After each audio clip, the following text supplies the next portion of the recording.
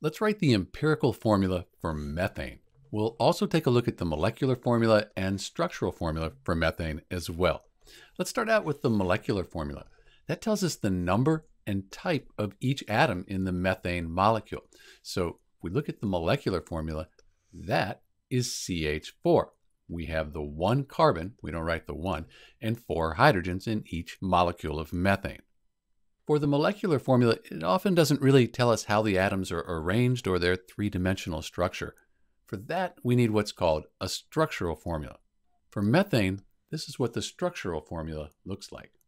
Again, we have one carbon and 4 hydrogens, but now we get a better idea of how they're bonded together.